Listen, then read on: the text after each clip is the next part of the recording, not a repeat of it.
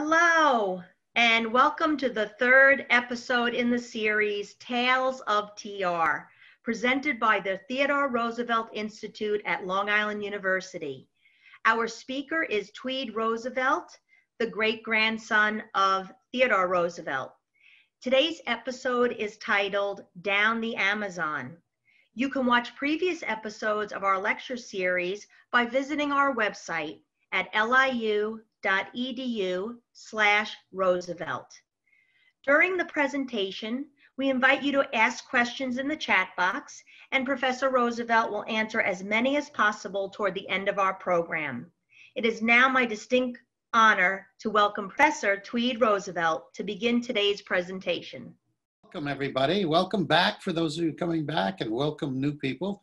I hope you're all doing fine in these rather difficult times. This is, of course, the third of my series of Tales of TR.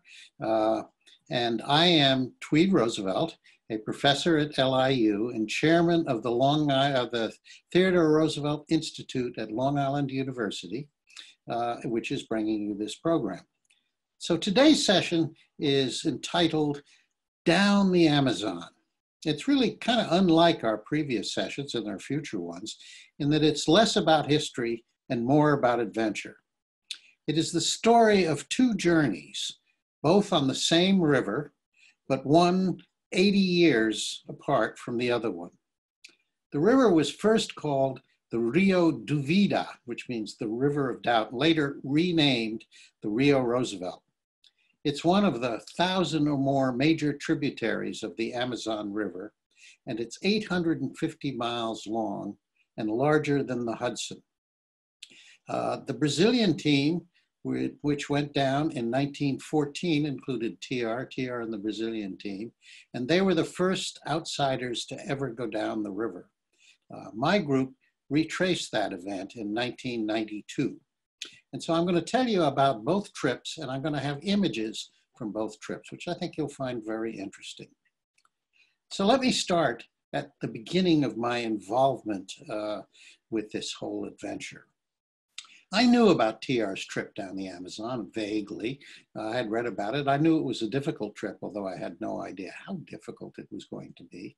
I thought, I'd thought over the years, well, maybe I'll go down the river sometime. Maybe I'll try it. But it was one of those things, you have a sort of a fantasy about. I never really did anything about it. Well, over the years, I got 2 or 3 calls from people who said they were interested in retracing this trip. And so I talked to them and I said I'd be fine, could help them in any way I could. And they all fizzled out. So that, nothing really ever came of it, and I never did anything particularly well. In 1990, I got a call from someone who seemed a little more likely to do it. First of all, he had the money to do it. And he said he was organizing this retracing event, and would I be interested? So it occurred to me that, well, okay, he sounds legitimate, but who knows what happens. He was talking about a trip 2 years in the future. That seemed a long way. And the experience of the other one fizzled. I said, why not? I could say I'm going to join the expedition. Say it would be a wonderful time. I could get all the credit for it. And if it fizzled out in the end, then I wouldn't actually have to do anything. He said, fine. He said, my first assignment was to study TR's trip. So I started looking into TR's trip. Well, first I read his book. He wrote a book about it called Through the Brazilian Wilderness, about 500 pages. Very interesting book.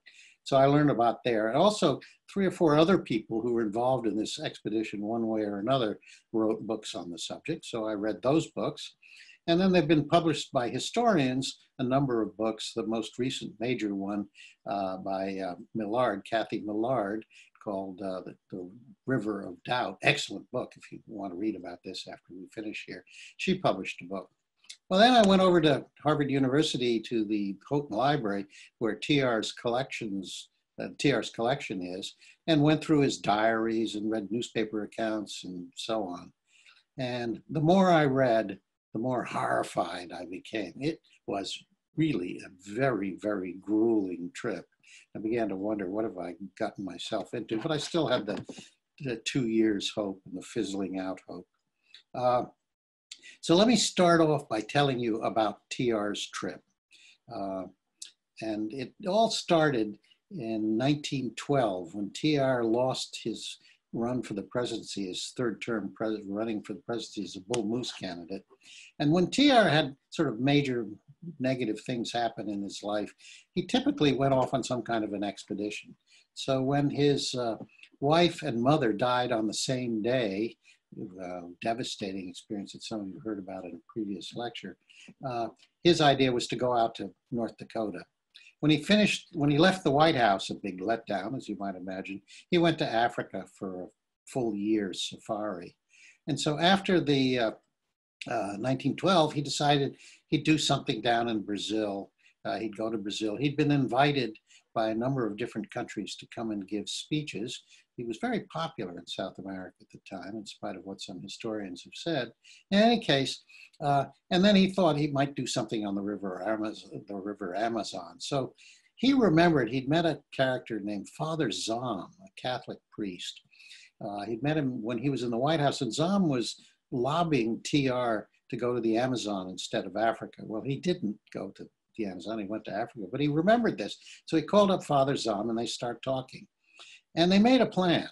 And their plan was a very ambitious one, that after he finished his speeches, he would go up to Paraguay from Argentina up into the highlands above the Amazon, the southern highlands above the Amazon.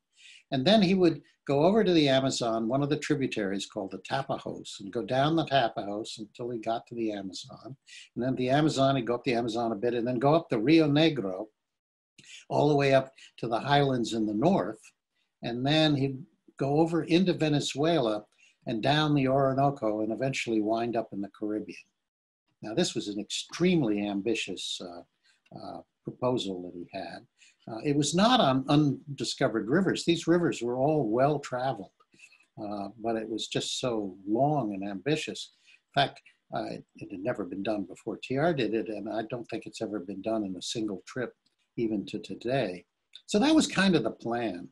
Now, TR typically very carefully planned out his trips, but this time was different. He was distracted by various things. He left the planning up to Zom, and Zom wasn't a particularly good planner. So there were some issues. Well, TR started down. He was going to begin his tour in Brazil, a speaking tour. When he arrived in Brazil, he was met by the foreign minister, a fellow named Laurel Miller. And the foreign minister had a proposal, a different kind of trip for TR. And this was his proposal. He said, you know, our entire population virtually is on the coast. And we have this huge central Amazon area, valley that we know very little about.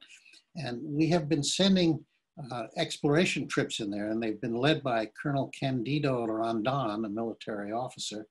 And he's kind of our Lewis and Clark. You had Lewis and Clark to discover the whole Northwest there. Well, we have our Lewis and Clark, except the difference is instead of one long expedition, he makes frequent expeditions in there. And he's just returned, and he's just discovered the headwaters, what he thinks might be a major river. They don't know where it goes, but it really shouldn't be there because the map makers had designed, had plunked down a bunch of mountains where there weren't any. It turned out there weren't any. And anyway, he's going to go back, and maybe this will turn out to be a major tributary of the Amazon. And Mr. President, or Colonel, as TR liked to be called then, would you like to go with him? Well, this seemed like too good to be true for TR, candy to a baby. He said, of course I'll go with him. So then TR went off on his speaking tours. And when he'd finished them, he found himself in Argentina, and he went up the Paraguay River like he had planned to do. But when he got up into the Brazilian highlands, came to a city called Cuiabá, and that's where he met Colonel Rondon. And from there, that was their jumping off point to the headwaters of this river. And so he met Colonel Rondon, and they had to go across an area, high sort of plains area in Brazil. It's called the Alto Plano. It's a mesquite kind of shrub area, very, very dry, very difficult. and they were going to have to carry a whole bunch of equipment with them to get to the headwaters of the river. Colonel Rondon usually went with very small expeditions, but this one was going to have more than 20 people in it and needed a lot more in the way of materials. Well, anyway, they had to drag all this stuff. It took them 30 days to go across the Alto Plano, and really tough. They had ox carts, and the oxen started dying. There was a whole story just there to get to the river. And by the time they got to the river, they'd lost a lot of their stuff, and already things were not looking the way they had hoped they would. Well, when they got to the river, they prepared to go down. Now, let me tell you who the participants in this were. There was, of course, TR, and TR's son, Kermit, had joined him. Kermit had been with him in Africa, and Kermit had been working in Brazil as an engineer building bridges. And he was engaged and was planning to get married shortly, and his wife to-be was, his fiance was an American, but she happened to be in Spain because her father was ambassador. And so he's planning to do that, but his mother talked him into postponing it somewhat because she wanted him to go with TR and, look after him on this trip. And the third American was a fellow named George Cherry, who was a naturalist. And TR liked to take on these trips a naturalist. He thought they should do some purpose for science. And on the Brazilian side, there was Rondon. And then there was a guy named Lieutenant Lyer, who was a map maker, whose job was to make them. The whole idea, of course, on these expeditions was to make maps and see what was there. And then they took a doctor because they wanted to make sure that TR came out alive. Laurel Millo thought this would all be a good publicity stunt for Brazil, putting it on the world map, but it wouldn't be such a good stunt if TR died. So they had a Brazilian doctor. The problem was that he didn't come particularly well prepared. In fact, the only piece of medical equipment he had was a stethoscope. I don't think TR knew that at the time. And along with the Brazilians, there were 17 paddlers to paddle the big dugouts that they had. So anyway, they started down the river on what would turn out to be really a hellish ordeal. They didn't know how long they were going to be there. They had no idea where the river went. It could sort of curve into another tributary pretty quickly, or it might go a long, long way down to the Amazon. And they knew that it would be probably at least 60 or more days. But they only took enough food for 30 days. And what they planned to do was to hunt along the way and supplement their provisions. And they planned to harvest Brazil nuts. Now, when I read that, I thought, that's an unlikely thing. Brazil nuts, I'm sure most of you know what a Brazil nut, but you probably don't know how it comes. It comes in a coconut-like, hard, almost mahogany-like husk, big thing, maybe 6 or 8 inches across. And it's really hard to get into that. And when you get into it, you don't get the Brazil nuts, you get the Brazil nuts in their shells. And their shells are really hard to crack. And when you finally cracked the shells, you wind up with a small Brazil nut. It seemed to me a lot of work, and I don't know, trying to live on Brazil nuts didn't seem to me like a particularly good idea. It is high in protein, fat, but anyway. Well, I heard that you could grind them up and make kind of a bread dough out of it, but it didn't seem very promising. But anyway, that was their plan. Well, the problem became clear almost immediately. They were going down in the rainy season and the water was high, so there was no game near the river. There was nothing they could hunt. And the Brazil nuts were having an off year, and hardly any around. So they knew right away they were in trouble, and they knew food was going to be a problem, and they said to start to rationing it.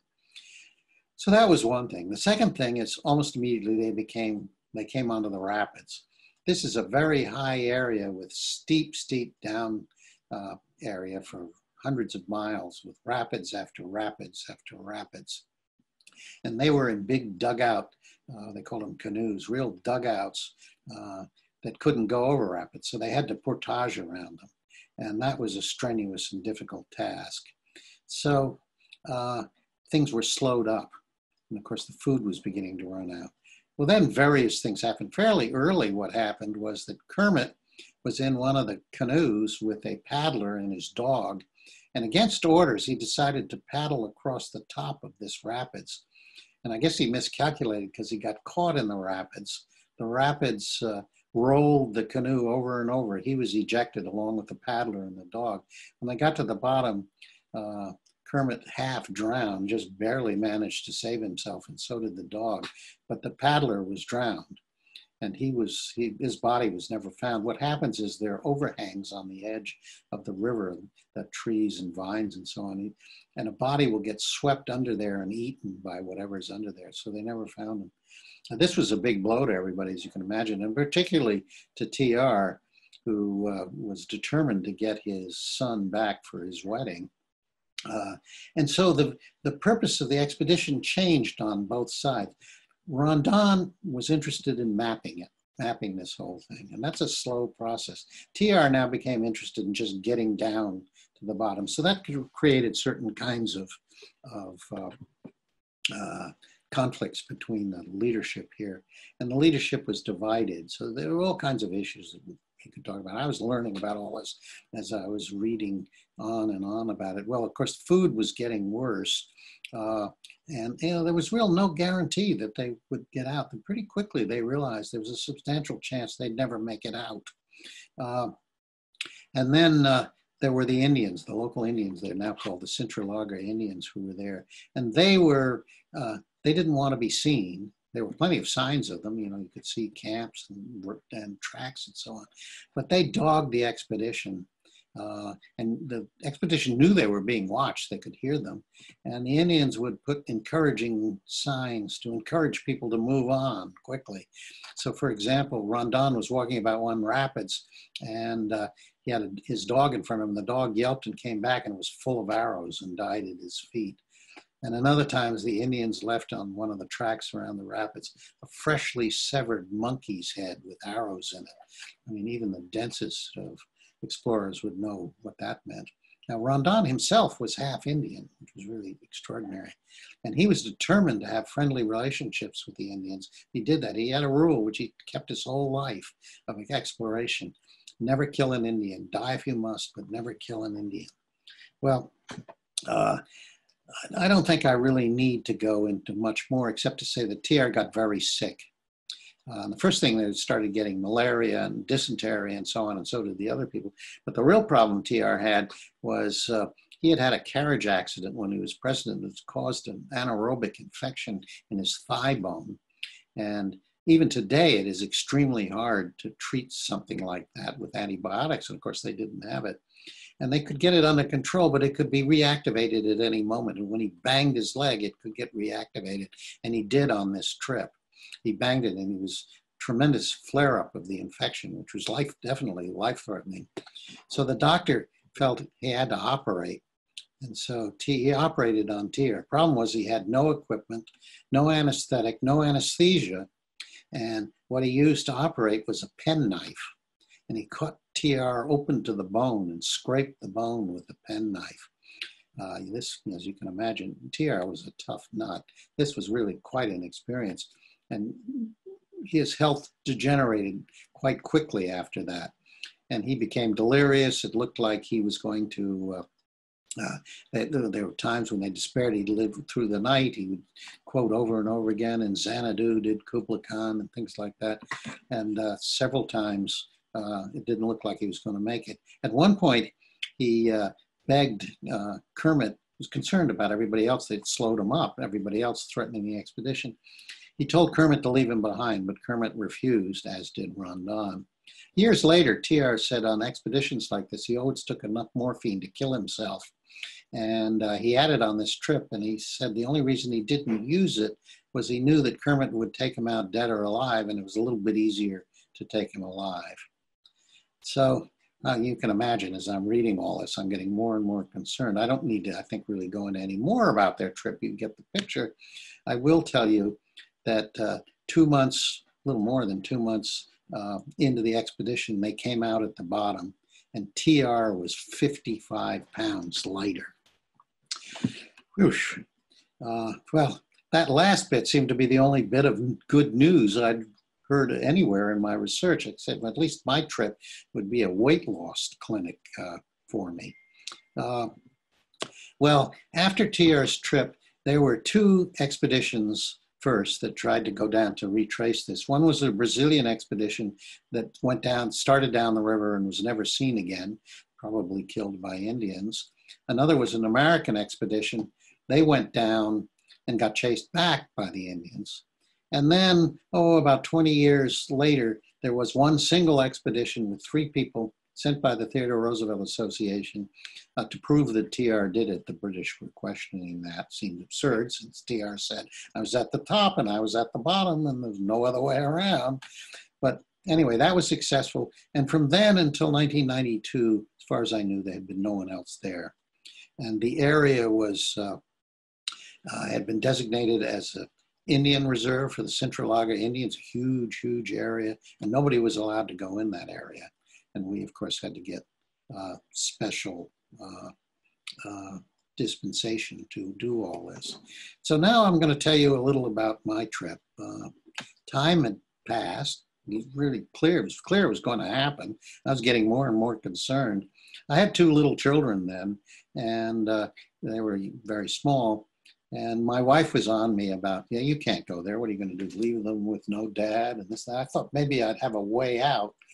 Well, unfortunately, I was with my mother one day, and my mother asked me, she said, Tweed, do you know why TR went down that river? Well, I knew what he'd said, but I said, well, no, what? Tell me, Mother. She said, his statement was, it was my last chance to be a boy. I said, yes, yes, Mother. And she said, now, Tweed, do you know why you're going down this river? Well, I was a little nervous about this, but I said, well, all right, Mother, what? And she said, well, it's your first chance to be a man. Ooh. Now, that was quite a challenge, and I figured I was stuck now. I had to go down. Now we're getting really close to the expedition, and a friend of mine threw a goodbye party, and I noticed there were a whole bunch of docs there, and I was rather flattered until I realized these doctors were there looking at the patient before he got sick.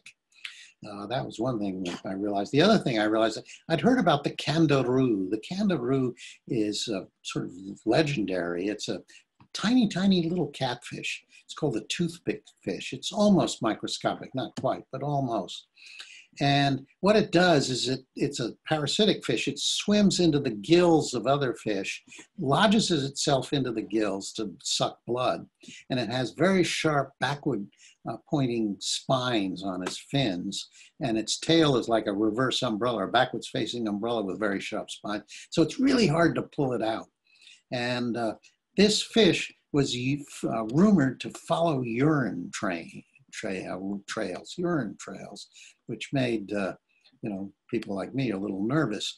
I thought this was just maybe a myth. So I asked one of the docs at this party, who happened to be a friend of mine, who's a urologist, and said, what about this? It's a myth, isn't it? And he said, oh, no. He said, I just read a journal article last week and I'll send it to you. I said, oh, God. So the journal article arrives. It's a typical medical journal article. And it was very clear by the time I got through reading it that this was a real thing and this really happened. And the article, like all those journal articles, wound up with a piece on telling doctors what they should do about patients who are unfortunate enough to suffer from this. And the operative word, so to speak, was amputation. So that was pretty discouraging. So from there, let me go into the slideshow section. This will take a second for me to figure out how to do it. I do that, and I do that, and that should share my screen, and this should be it. Okay, I hope you all can see this. And so I'm going to show you a bunch of slides here as we go on. So let me start out by telling you a little bit about the Amazon. Here's Brazil and the Amazon Valley. This is the highlands I mentioned all around the edge of it.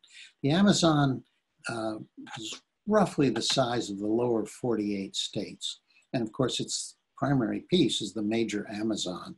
Now, let me tell you, river, let me tell you a little about it. It starts here in the Andes Mountains, very high, and goes all the way here down to the sea. Now, rivers can be measured by length, And the Amazon and the Nile are about the same length, depending how you measure them. One or another can be longer. And that's about 4,000 miles long. So that's one issue. The second thing you can talk about rivers is drop, how much it drops per mile.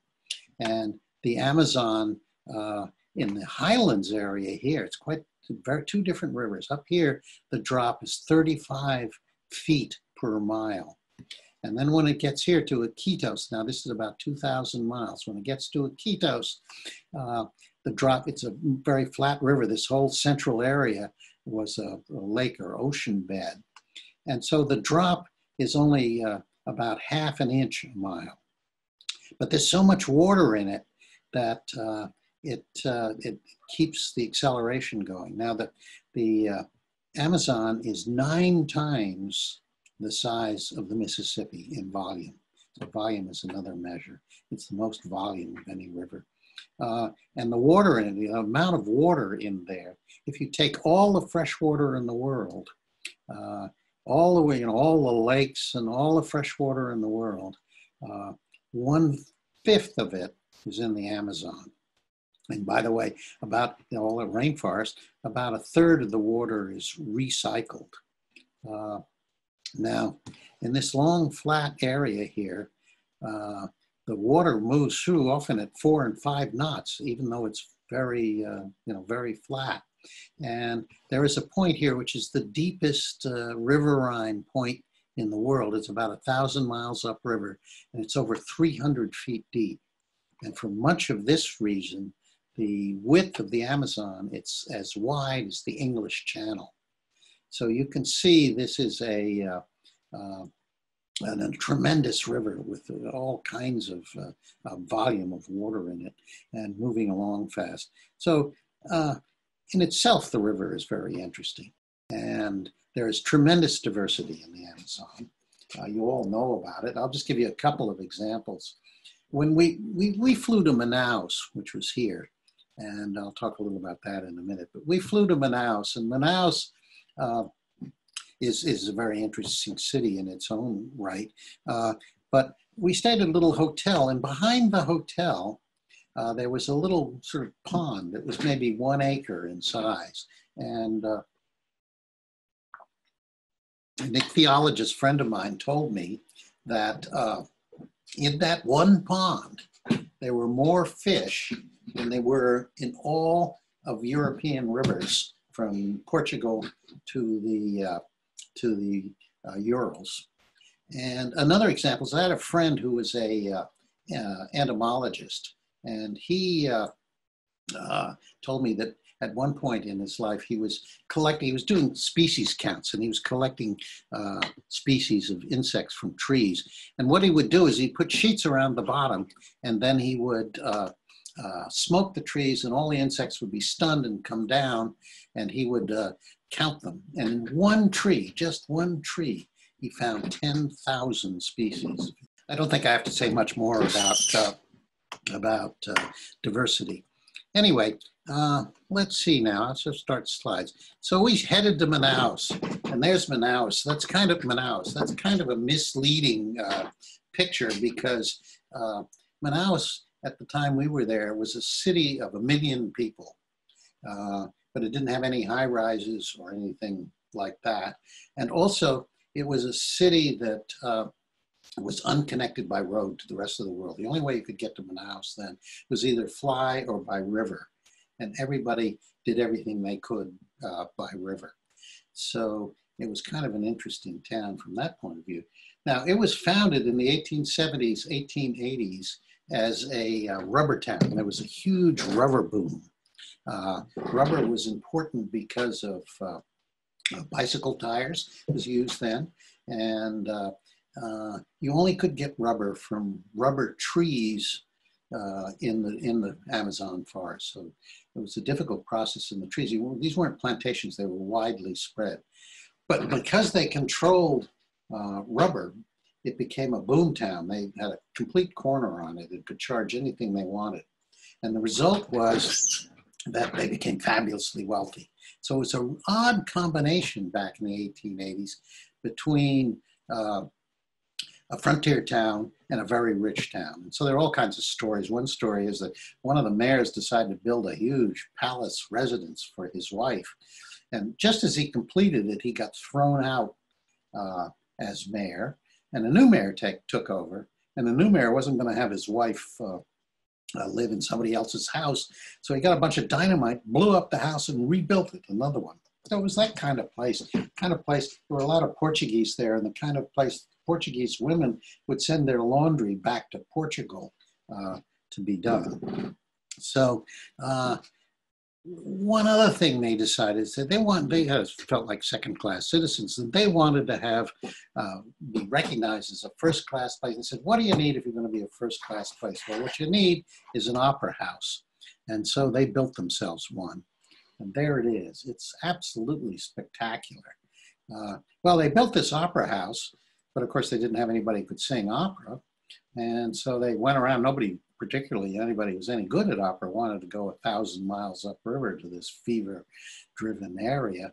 And but they managed to finally find somebody to come, a French or Italian, probably fifth-rate opera company, to sing here. And they came. Now, this opera house seats 2,000 people, and at the time, the town only had 20,000 people. But anyway, they gave maybe 7 or 8 performances, and then they got sick, and they got yellow fever, and half the company died of yellow fever. So there haven't been any operas there since.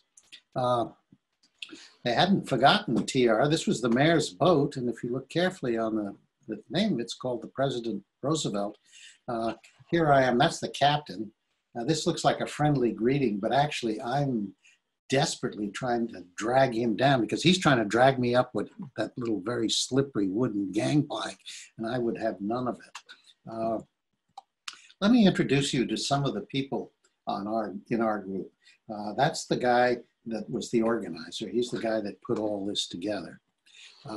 We decided we should take now remember I told you this was a closed area with Centralager, and the Centralager were vehement about keeping people out. And it was rumored that when some of the Brazilian sort of sketchy types went in there to illegally log or gold mine, that if they refused to leave, they would get killed by the Indians. So we wanted to have somebody come with us and sort of vouch for us and say we were just passing through and we weren't doing gold or anything.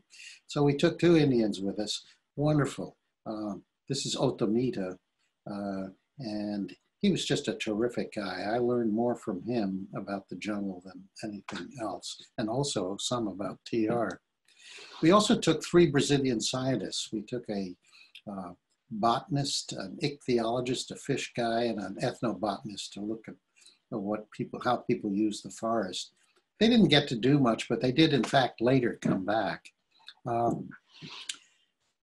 He's a New Yorker. This is Mark Greenberg. He came, he was our photojournalist. Well, let me tell you, it's great to take a photojournalist. Oh, by the way, that butterfly, we called her Glenda. She sort of fell in love with him and stuck with him for 2 days. Anyway, you want to take a photojournalist with you. So he was it. And the reason you want to take a photojournalist, first of all, of course, they can take excellent pictures, but much more importantly, you yourself will be the subject of the pictures, and that's very valuable. We took a doctor. That's John Walden. He was tremendously skilled. Unfortunately, he passed away last year. His background was he was a professor at the University of Marshall University Medical School. He was an experienced emergency physician. He knew about infectious disease and tropical medicine. But what was most important, he'd spent most of his free time, all his life, down in the Amazon, trekking alone with Indians in very remote areas and going into Indian villages and introducing medicine and so on. And he really knew what he was doing, and we were delighted to have him. This would be his 60th or so trip to the Amazon. We were going to use Avon boats, Whitewater River rafts, and they came from a company called Sobek that supplied them, and they supplied, there would be 5 of them, 5 boat people. This is Kelly. Kelly was a little slip of a thing. And that was a big challenge. You can see we'll see how difficult boating was. That's not a problem with the color and the photography. She has just painted herself with fluid from those seeds, which makes her kind of very red. And the Indians used it as war paint. We'd heard that it was could be an insect repellent too, and we wore it, but that's not why we wore it. We wore it just because it made us feel like explorers. Well, here we're going. We have now gone down to the nearest point where a town was to where the river started. And we went, it's a very small little town. And this paved road looks fine, but it didn't last very long, maybe 3 or 4 miles. And then it became this, and then this sort of thing happened. In the Amazon, there's good news and bad news. The bad news here clearly is that huge tree. It was ironwood. If you hit it with a double-bitted axe, full strength, you'd barely make a nick in it, probably knock your teeth out. So there's no way to cut it up. But the good news here was the mud. We could dig it out and get the trucks under it. The problem is that in the Amazon, good news becomes bad news, and mud is all over the place. Then we quickly determined we went into this. It was really hard work trying to get these trucks through. And then there was no road or anything. We had to build it through the forest, which build it or squeeze our way through, made it pretty difficult. We also had very light tires, and they were constantly being punctured, and we were changing tires all the time. Well, it took quite a while, but eventually we got to the river. There's a picture as how it is, an image of how it is today. Beautiful spot, cool too, the river. Remember, all around us, it's 99 degrees temperature and 99 degrees humidity.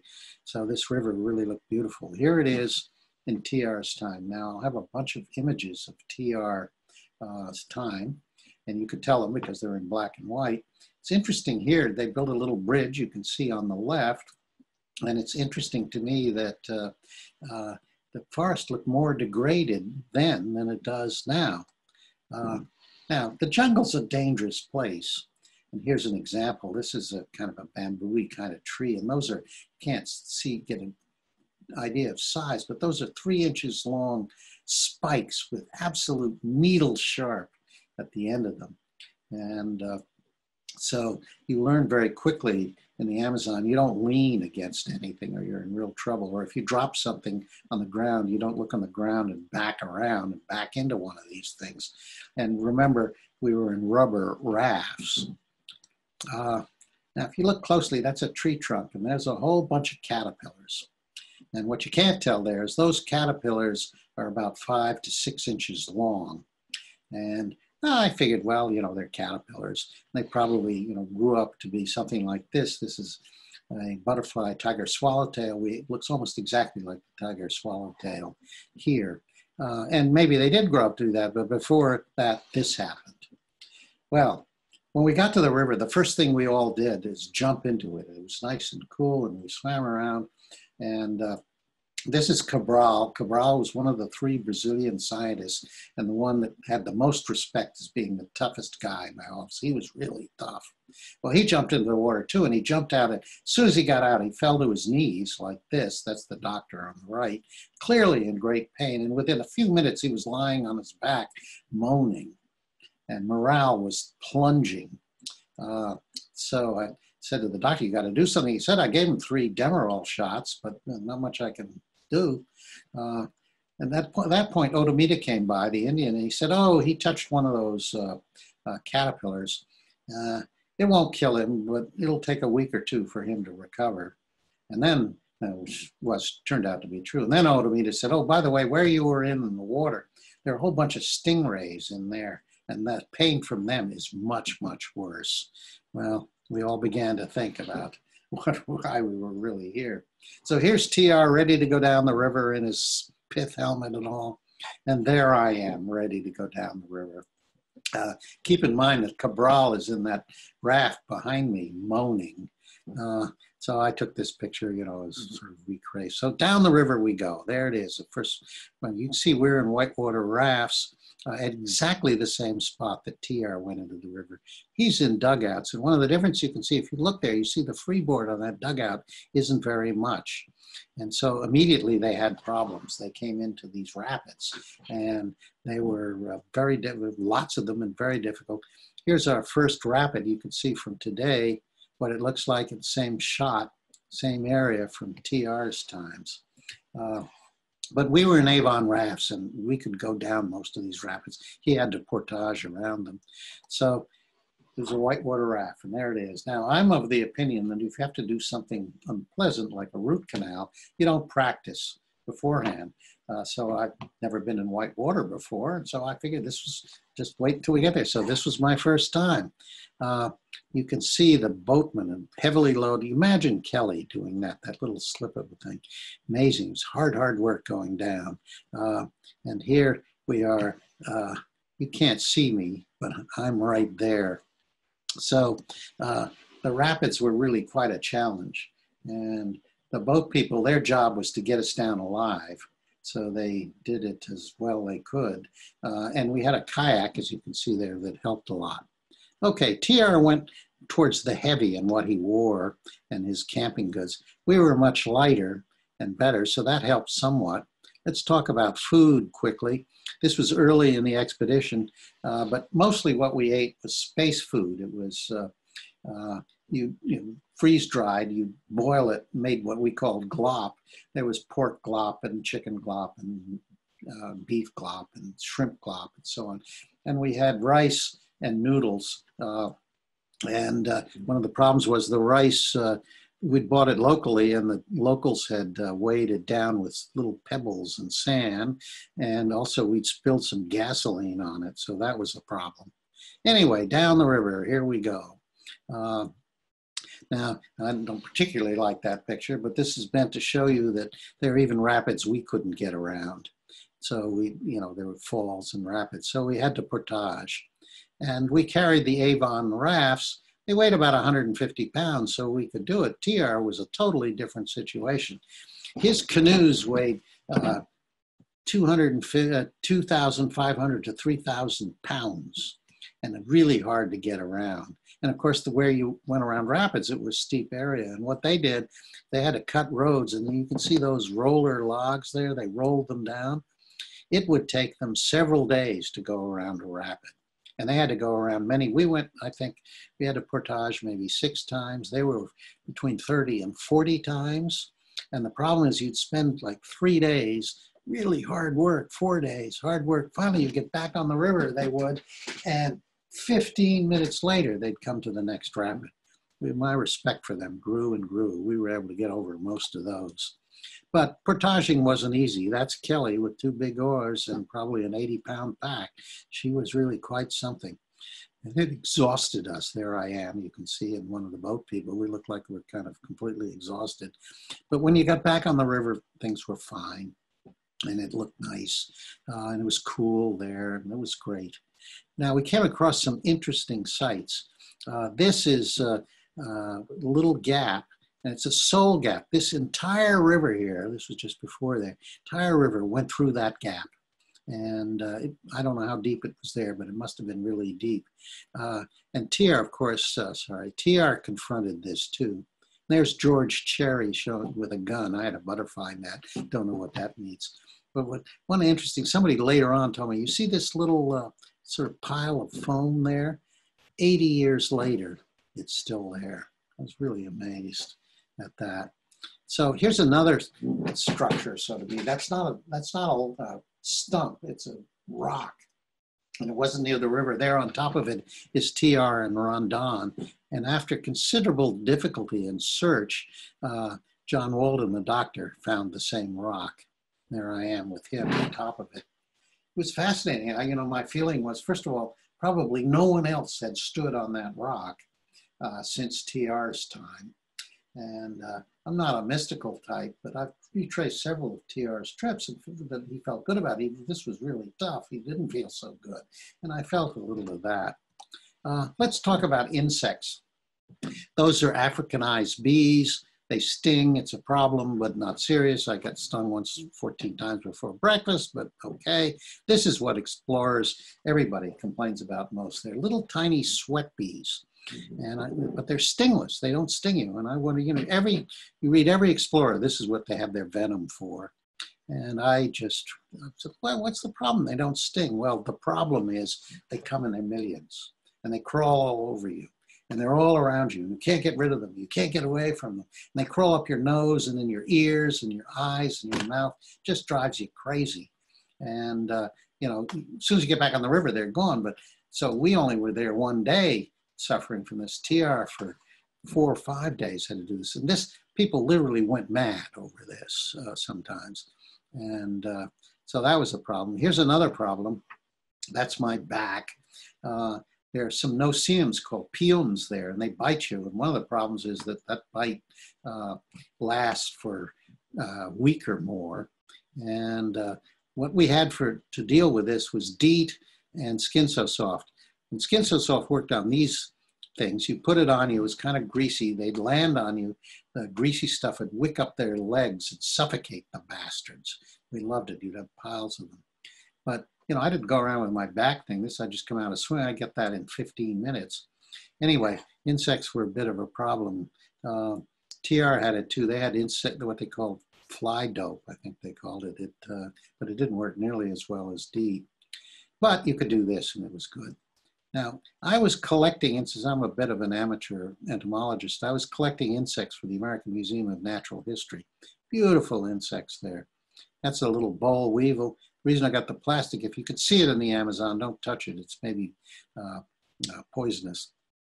Now, if you look carefully here, you can see that this is a grasshopper emerging from an exoskeleton. You can see it anywhere in the Northeast or in the United States at any time. The difference is size.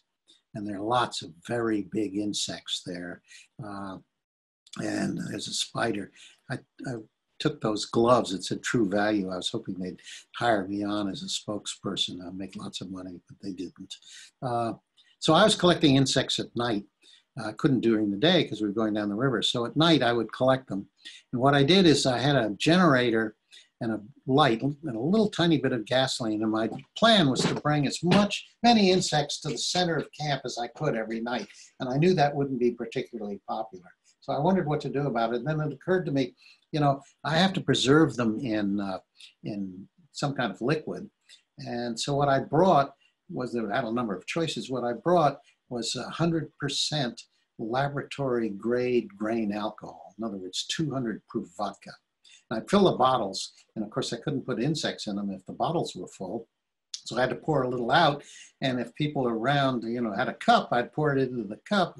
All we had to mix with it was Tang, but I became extremely popular, and nobody complained about the insects, so that was kind of fun.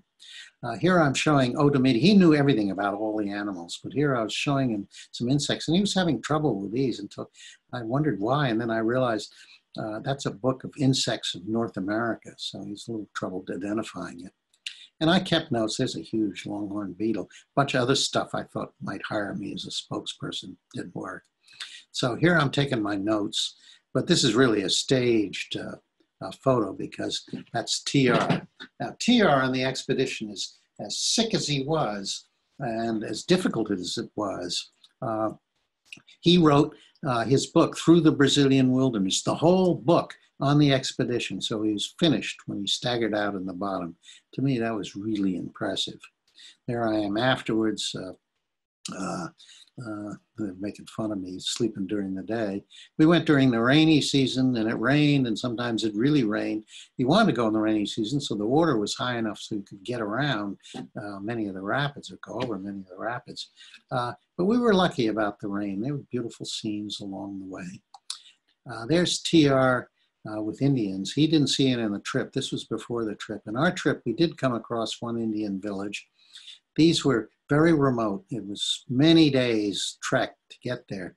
But you did see trade goods. They'd probably never seen a white before. But you can see the clothing they're wearing were trade goods. When we arrived, well, I love this scene. This was a thing, but look at his shirt. It says America, USA. But when we arrived at this village, there was nobody in the huts. There were maybe 20 huts there. And I'd heard stories about how Indians disappear as soon as they see outsiders coming. So we went around where we found all the Indians. They were all in one of the more remote huts. They were all gathered around. And what they had in the hut is they had a generator, they had a satellite dish, and they had a little television, and they were watching Star Trek, if you will believe it. Captain Kirk speaking in Portuguese. I had no idea what they made. They didn't speak Portuguese. I had no idea what they made. They had to bring me all this equipment in, several days walking. Now let me talk a little about snakes. That's Tatare, our other Indian who went with us. I had heard there were snakes all over the place, but I never saw them until the Indians started pointing out, and they were all over the place. That's a rattlesnake that was right over our heads that we didn't know until the Indian couldn't have been 5 feet away. The Indians told us about it. And that's a snake called the fer de lance. It's the most poisonous snake in all of South America. We were in rubber boats, and they were self-bailing, so we were barefoot. And at the end of a day, we found that this snake was in us, in the boat, all day long. We were really lucky we weren't bitten. You can see there the lead boat person looking at me as if I am crazy. I asked John, the doctor, what about, anti-venom? Do we have some? And he said, no, we can't bring it. It needs to be specific for the snake and refrigerated. So we have nothing. If you were bitten, you were probably dead. We decided to take some communications stuff with us. This was the first, we had 4 kinds of candidates. This was one, a satellite phone. It's what a satellite phone looked like in those days, but it was 500 pounds. We couldn't take it. The other 2, we couldn't either. So we wound up with this thing called an e-perp. And what it did was when it got wet, no voice, it sent a signal to Canada, which would activate saying help and would activate a worldwide effort to come find us. And so he's demonstrating to us. Accidentally, he set it off. And 9 days later, this arrived. No pontoons. This is what it's like all around us. This little airplane came, it dropped a Coke bottle. We opened up the Coke bottle and inside it said, are you all right? And we didn't know what to make of that. We waved at him and he flew away, and that was the end of the worldwide effort to save us. So snake bite was an issue. We did get some things. That's a minor sort of nasty looking thing. Those, however, recovered on our own, except one of us had it when he got back to the States, and the CDC was never able to figure out what it was. Well, here we are, and now we're in the flat part. And this is a little homestead. There were 6 of them in TR's day through a couple hundred miles. TR's day, there were, I think, 30 or 40 of them. And these people were living a very sort of sketchy life there. Those are grapefruits. Apparently this crowd didn't like grapefruits, so they gave them all to us. And the reason we were so happy with the grapefruits is, remember the tang, this was much better. Well, they survived any way they could. And they did okay, actually, but it was, of course, an illegal trail and trade in protected species skins. There's a little girl with her 3-toed sloth, who's so cute. So the river now is getting very big. You can see how wide it is. We're getting close. But like, who goes on an expedition without putting up a sign? So we put up a sign like this, and so did TR. So we were getting close to the end, and I knew we were going to be very close to the end because we had maps. TR had no idea. And so this was a boat that was sent up to pick us up. This first little tiny settlement. And I thought for a couple of days before I got there, what would be the first thing I would do when I got to civilization? Would it be a big steak? Would it be a beer? No, there's the first thing, an outhouse. So our trip came to the end, just like TR, and somebody at some point asked TR, well, what did he think about his trip? And his answer, which is, I hope, the same answer you give about my talk, he said, it was bully while it lasted, but it lasted long enough. So that's my talk, and now we're ready for the Q&A. And the first question we have, I understand that Theodore Roosevelt drew a map of the river that he wanted to keep secret until his book was published. Can you tell us the story about that? Well, that's a very interesting story.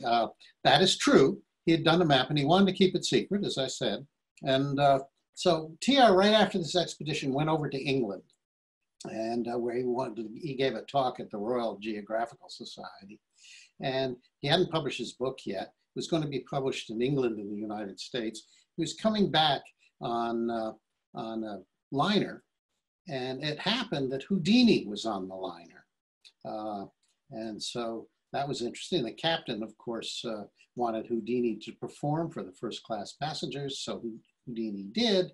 And as part of his performance, he did some mind reading tricks, exercises, things. And so he asked TR, he said, "I'm going to read your mind, Colonel." TR, I could call Colonel. "I'm going to read your mind." And he asked TR to think of something. And so TR thought of something. And he went through his whole spiel and everything. And then he had kind of maybe a tripod there, which he had something covered up. And he said, "I know what you're thinking. I know what you're thinking. Here it is." And he whipped the cover away from it. And there was the map that TR kept so secret. And this caused practically a riot. And sure enough, TR was astounded by it. Houdini eventually told the secret of this. It was quite interesting. He knew he was going to be on the ship. He knew TR was going to be on the ship, so he prepared beforehand. And what he did is he went to the British publisher that was going to publish TR's book, bribed one of the workmen there, the letterprint or somebody, and got a copy of the map. And then when he was on the ship, and when he knew he'd be asked to do this, and then he knew how to ask TR in such a way as to get TR to think about the map, and that's how he did it. An extraordinary story. I don't think TR ever knew how he did it. It's just astounding. So that's that. Well, thank you. The next question is from a viewer who asks, why did TR choose Kermit and not Teddy Jr. or Archie or Quentin? That's a very interesting question. It had nothing to do, I explained why it was in this particular case, but the more important question is, why did he take Kermit to Africa?